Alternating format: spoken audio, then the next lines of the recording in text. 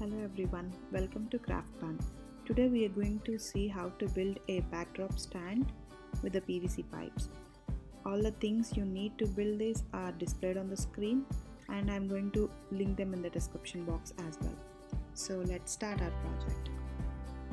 So now take a 12 by 12 wood panel and attach a table cap to the wood panel with the help of a drill using the 1-inch screws.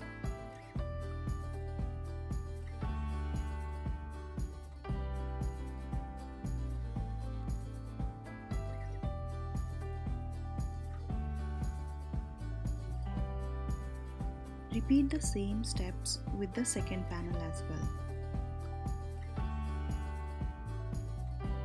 Now all you need to do is insert the 5 feet PVC pipe into this 1-inch table cap as shown. And repeat the same steps to the second one as well. Now attach a 3-way elbow T to the top of the pole as shown. And to that add a small PVC pipe and another elbow T at the end of that PVC pipe to do a double ribbing stand as shown. So the next step is to add the 5 feet PVC pipe between the elbow T's as shown. And you need to repeat the same steps to the front one as well.